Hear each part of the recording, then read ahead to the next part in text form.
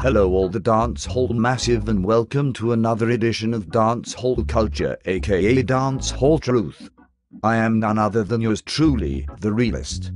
And new to the cast I will let her introduce herself. Hello Dancehall Massive, I am your new host Alicia and together me and the realist gonna keep you guys all well entertained. Hope you all had a very Merry Christmas. We have some breaking news from Sting 2011. Alliance rule supreme. Firstly, what is wrong with the so-called self-proclaimed king of the dance hall? Yes, what's really wrong with this little dread boy?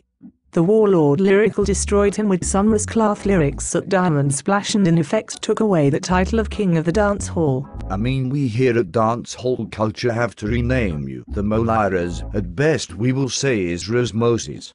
You cannot be the king of the dance hall and then never win a clash against the general of the dance hall every time he humiliates you. Moliras aka Moses, you are dead. You all have no lyrics. You all have no image.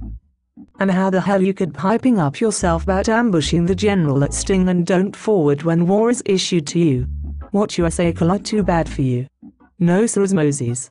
It don't look good. In fact it looks sticky pone you.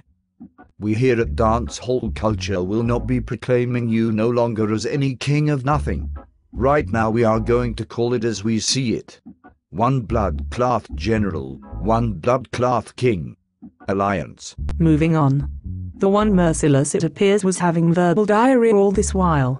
Brutally destroyed by the Alliance son Kiprich.